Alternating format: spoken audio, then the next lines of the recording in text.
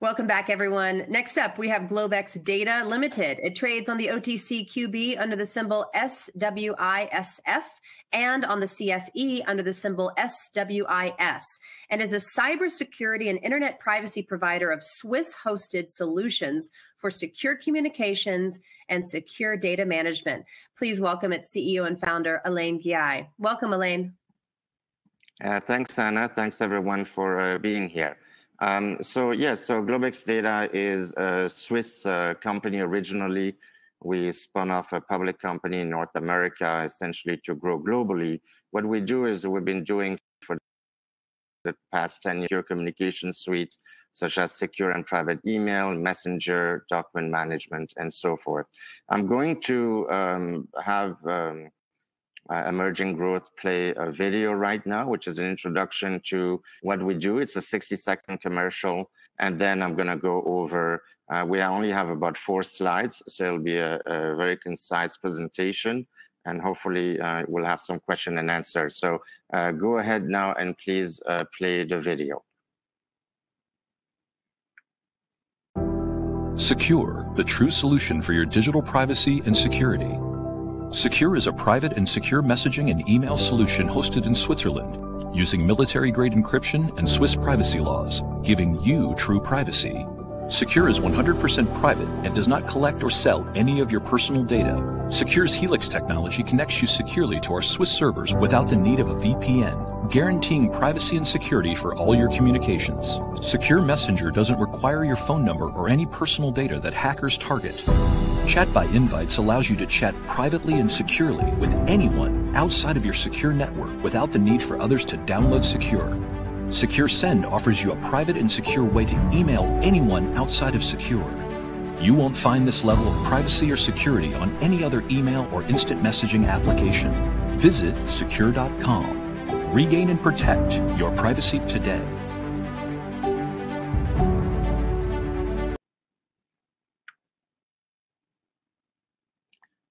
Great. So hopefully we're back to my slides. Can somebody confirm that you see the first slide here? Yep, you're good. Okay, great. So GlobeX Data has a global presence. We're based out of Toronto and New York. We also have offices in Mexico City, and we have a big partnership in South Asia, in Sri Lanka, and of course, our data centers and our partners are in Switzerland, obviously the main company that started this. So what we do is we have several products, but essentially the essence is that we are privacy specialists. So whether you use an email, one of these, free application to message, or even voice and video, which we're launching soon, now, most of the companies, well, 99.99% of them use the big tech cloud companies, such as like Amazon Web Service, Microsoft Azure Cloud, Google, and so forth. And even applications such as Signal, for example, use AWS. So there's different legal requirement. There's no privacy because they're compliant to the Cloud Act of 2018, which says that even, let's say, if they have servers in Switzerland, which they do at Amazon and Microsoft, because it serves so many countries, that data can still be subpoenaed in the US. Whereas because we are completely independent of any of these third-party cloud providers, and we're only in Switzerland, we have a much stricter data privacy law that we can comply to, which is the Swiss data privacy laws. So we also have our own proprietary technology. We don't do all these API integration or use open source coding, which has a lot of flaws now because you have a lot of hackers posing as developers that basically come in and hack all the code, and that's how people get hacked all the time. We have several solutions. Secure Mail, which is an email-only platform, which we just launched not too long ago. Secure, which is a combo of email and messaging. And the Secure Messenger, which is a messenger only. Secure Mail for consumers is $7 a month for 100 gig. The Messenger is only $5. A couple of weeks ago, we just launched business services. So you're able to have your domain name hosted with us if you have a business You can be, Bill at mycompany.com and host it with us in Switzerland, and also take advantage of our technology, which is, we have a couple unique things.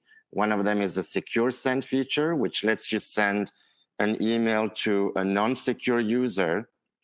And that person, even if they have Gmail or anything like that, they're able to get an email with a notification to click on a link.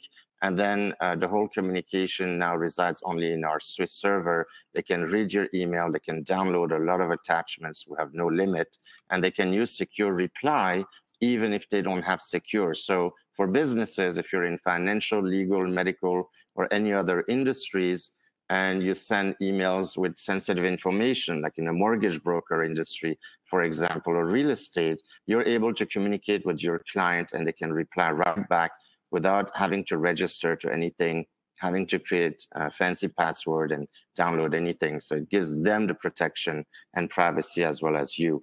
And that whole communication resides in our server, as opposed to all the other technology when the emails and internet connection goes all over the open internet. That's why you hear about phishing, you hear about emails being changed in mid-course while wire transfers are being sent. So banks have this problem. They often get an email from a client to wire money, but it goes to the wrong account because that email got hacked in between, and a hacker makes sure that the money goes to their account and not the account that's supposed to go to.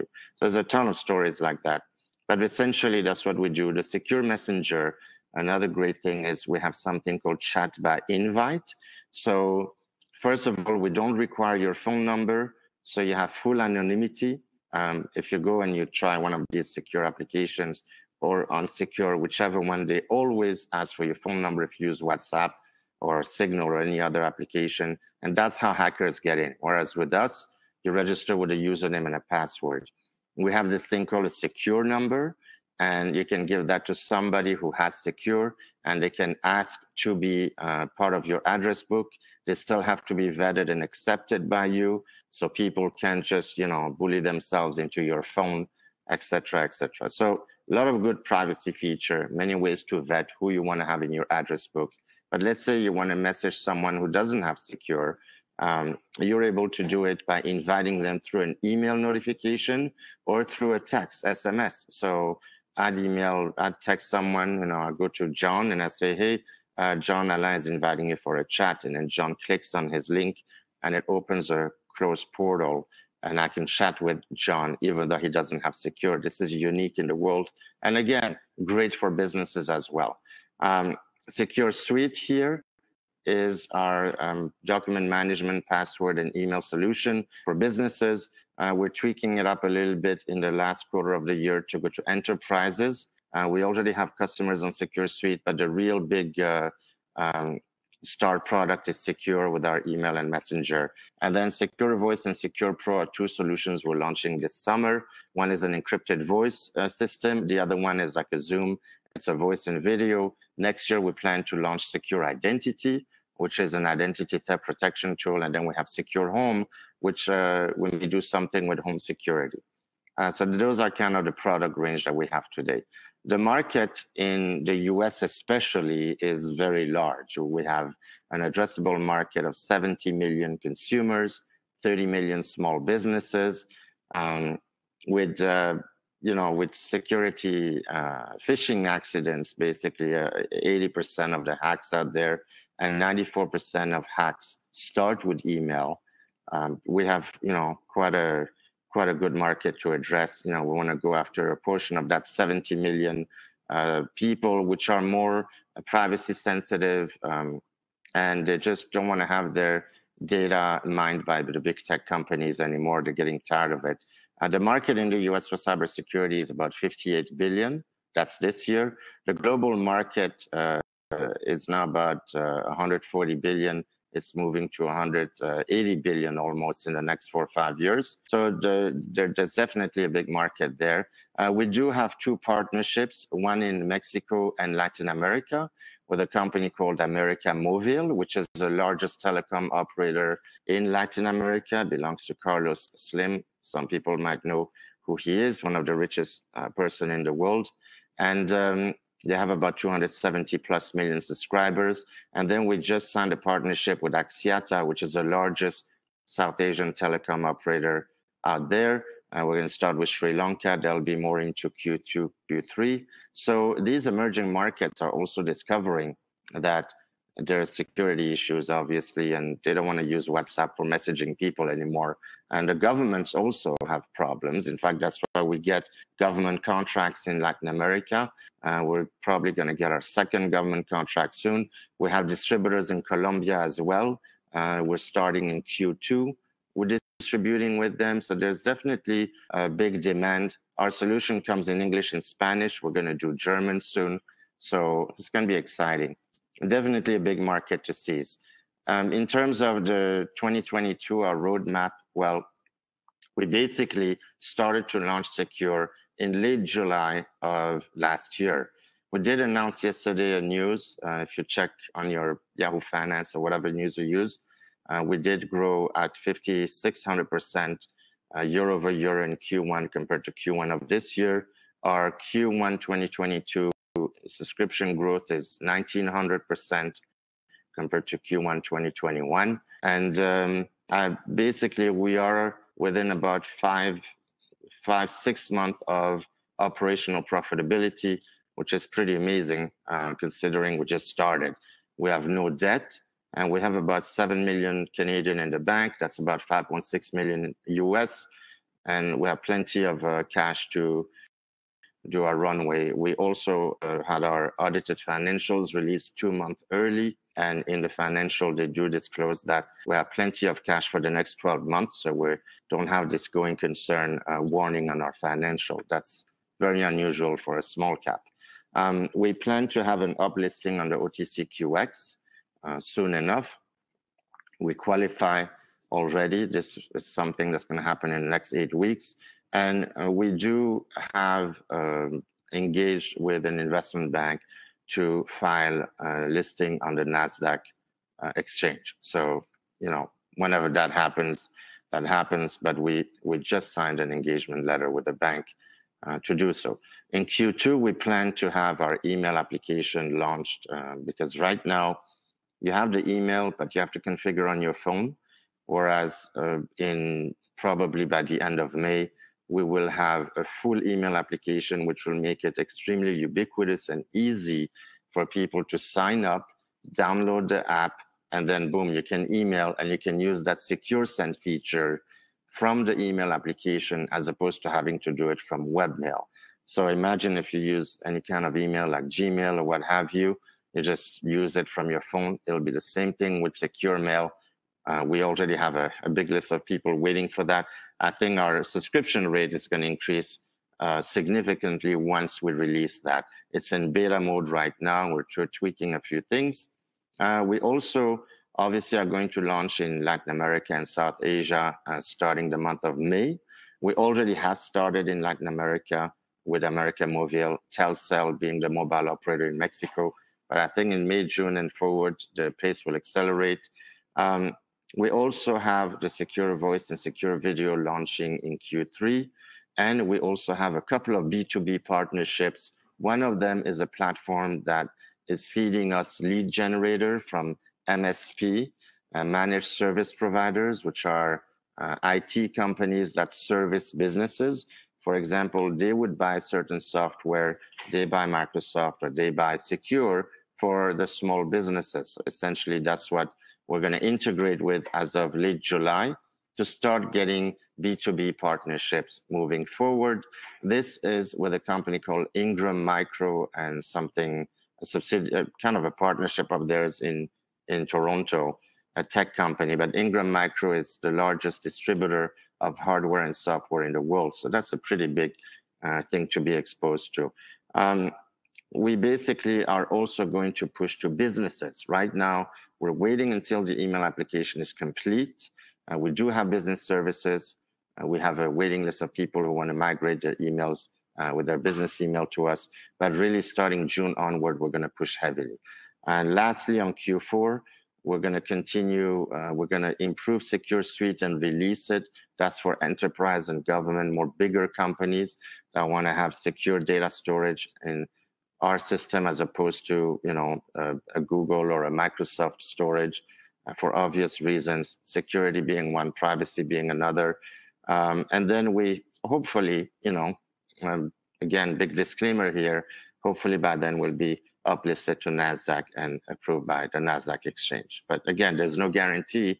All we can say is we are filing it. You know, I can't guarantee any kind of uplisting in a particular time because I just legally cannot do so. And then next year, we're going to launch in more countries. We're going to push more the US. We have multiple currency coming up. We're going to do Australia, Canada, some countries in Europe, Switzerland, obviously, UK, all the English-speaking countries. And we're also going to launch our secure identity product. That's pretty much it. We're traded on the Frankfurt Exchange under GDT, OTCQB, soon QX under SWISF, and on the CSE in Canada, the Canadian Securities Exchange. So thanks for listening, and I'm open for questions. Thank you so much, Alain. All right, let's get into some questions here. Ian Hayes wants to know, what is the cost of acquisition? So the cost of acquisition is, it varies. You know, we're going to, the average is about $100 US right now, because right now what we're doing is we're going direct to the consumer through some influencers. We do have customers every hour buying the product, so that's a good thing. Once we move to the email marketing, we've done some studies.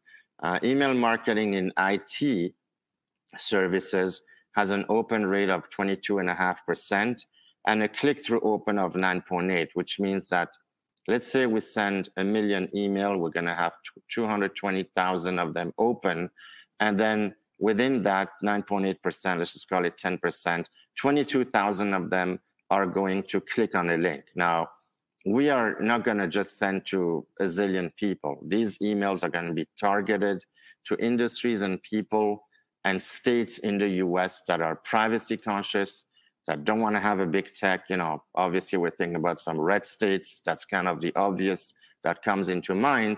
And we believe we can bring that cost of acquisition once our emails are tweaked to about $25 per user, which is very cheap, because the average revenue per user right now is $15 US per month. So you're looking at about $180 a year on an ARPU, as we say. But of course, it's going to go up as we release more expensive services like the voice, etc. Daryl Fitzgerald wants to know when you think you'll break even. Well, in probably by September, we will have enough operational revenue to break even on G&A and keep the lights on, as we say. Now, marketing is a variable expense, and marketing is an investment, because if you're going to spend $100,000 to get, let's say, 2,000 clients at $50, let's say, cost of acquisition, then that's an investment. It's not really an operational cost. So we believe that with about 5,800 users that have been recurring, so recurring meaning they've been 2 months at least in our billing system, we break even. So I'm expecting that by September or maybe sooner, but definitely in September of this year. And after being break even, of course, we're a growth company, so we're going to reinvest, obviously. But after being break even, we should still have about $5 million Canadian in the bank at the very least. And that does not include any uplisting money if we're approved by then. Obviously, it comes with a very big financing from investment banks. So that will go towards growing even more the company. But let's say nothing happens, we're still being in excellent shape with our cash position and breaking even and moving towards profitability. Great.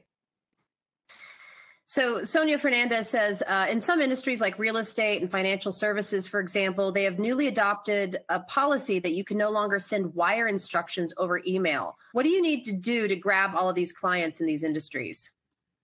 That's a great question. But my wife's name is Sonia too. She's from Serbia, so it's kind of neat. So anyway, so the thing is, we have a deal with Remax. I forgot to mention that. We have a partnership with Remax, and it's through a platform called App Direct. It's a cloud marketplace.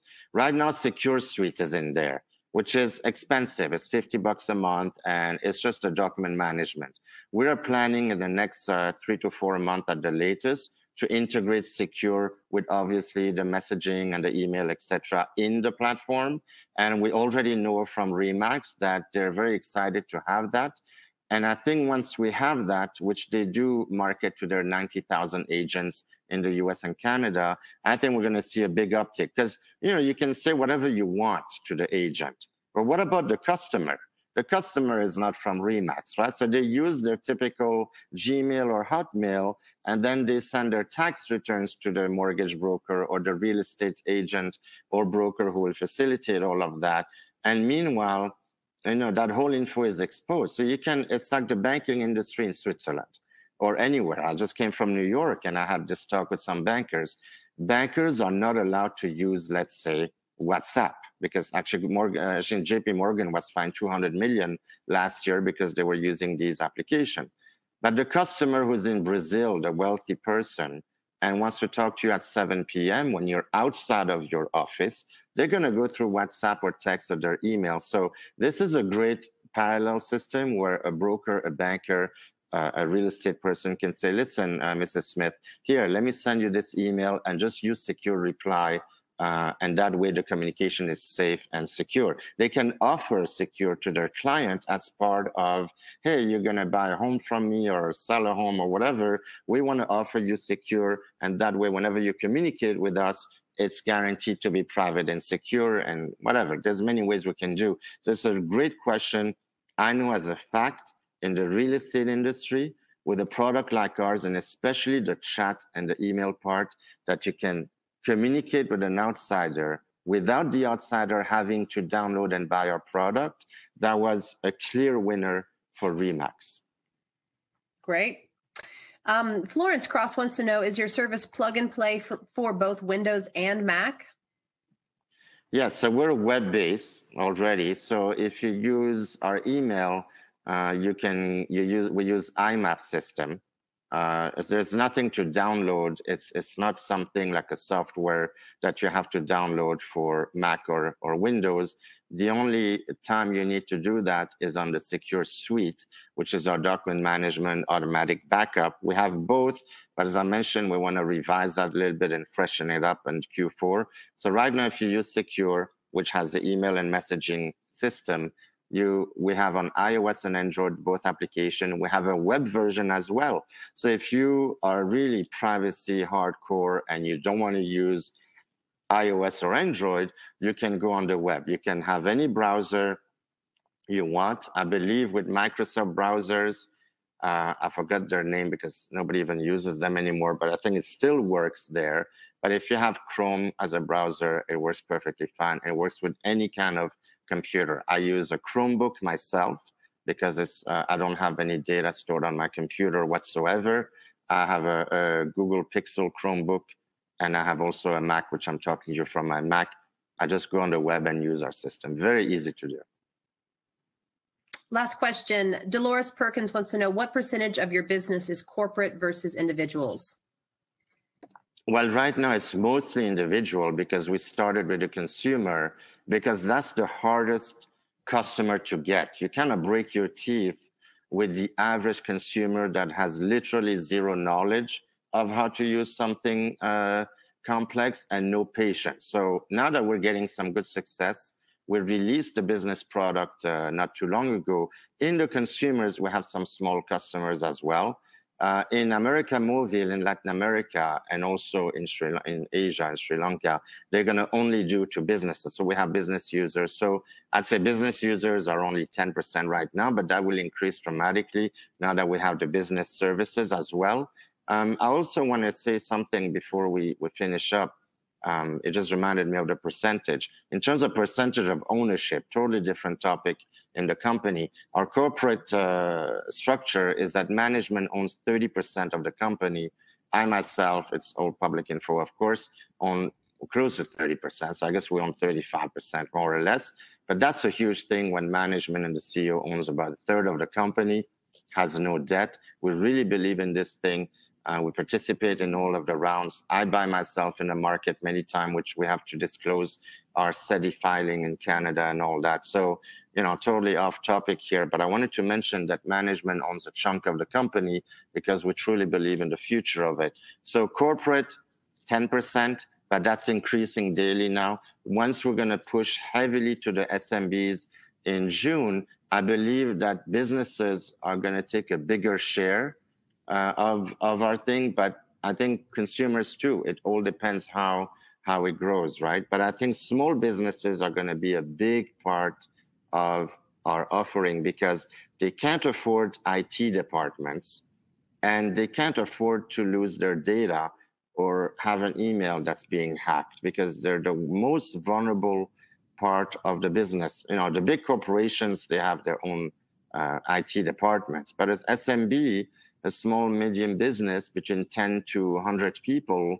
usually can't afford people on staff at 200 grand a year. That's correct. All right, Alain, we are finished with time. We've got a lot more questions for you, so please join us again in the future, and we'll send these questions to you so you can answer directly on your own time. But great technology. Thank you for these updates, and please join us again. Thanks, Anna. Thanks, everyone. And go to secure.com if you want to know more, secur.com. And please send your questions. We'll reply to them all. Wonderful. All right. Thank you so much for joining us. Thanks. Okay, everyone, stay with us. We're going to transition to our next presenter. We'll be right back.